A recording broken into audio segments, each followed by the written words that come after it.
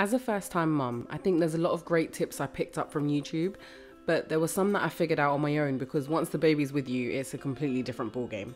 So in this video, I'm going to share some of those ideas with you and hopefully give you some great tips too. Leah is almost 5 months now, but you'll see clips from when she was 0 to 3 months old too, so you know I'm not lying and I actually did use these things. So the first one we have is high contrast cards.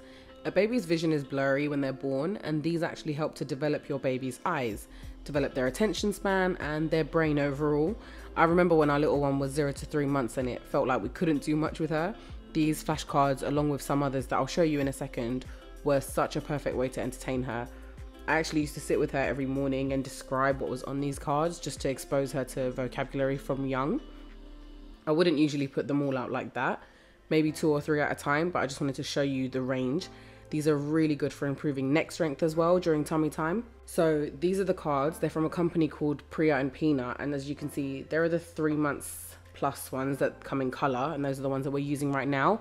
They're the black and white ones that we used before, and then there's the number collection, there's color and shape, and then there's the alphabet as well. So those are cards that we'll be using probably for the next couple of years, so that's a really great addition to our collection and I'll definitely recommend them to you as well. Speaking of tummy time, we called this our donut. I couldn't tell you why because it looks nothing like one, but this tummy time pillow was really comfortable for our baby to be a little bit more raised during tummy time, and then she could look down at things in front of her as well to strengthen her neck even more. As she's gotten older, it looks like she's just using it as a climbing frame, so yeah, we're just gonna have to go with it for now. Okay, sensory boards are one of the main things that kept her entertained during tummy time, and they're basically just these standing boards that have shapes and mirrors and pictures and other sensory things on them. Tummy time is important for babies, but I know that some people find it difficult because their baby just might not enjoy being on their tummy, so hopefully this will help to distract them and develop them at the same time. There are lots of different types, and we started off with black and white ones, but as our daughter's actually 4.5 months now, we have a lot of colourful ones and more interactive ones. So yeah, just like the one that you can see there. So yeah, we've really been enjoying these and I think they're definitely a must-have. So in all honesty, our baby didn't actually like this in the beginning because she always wanted to be carried. But as she reached closer to 3 months and she was able to grab things, she started to enjoy it a little bit more. And it has 3 levels as well, so you can raise it up when they get older or have it lower down so it's closer to a laying position. I don't really think it's important to have this exact item, but I generally think somewhere where you can put your baby down, even if it's just to go to the toilet quickly, really helps.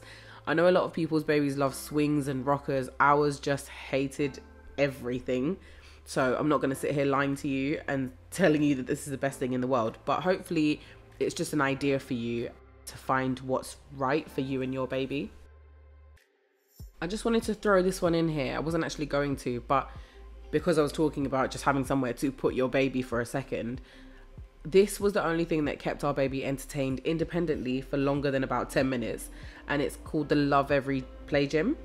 There are different sensory activities around the mat, and one of them was crinkly, so we always put her feet right where you can see them now, to encourage her to like kick and make that noise, and she just loved it.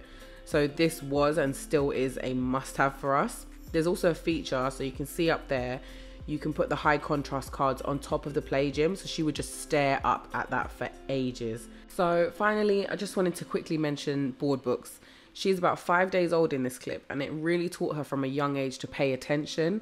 Board books are in particular an absolute must-have for babies because everything is going to end up in their mouths eventually, so it's best to get sturdy books that are not easy to rip or to get soggy.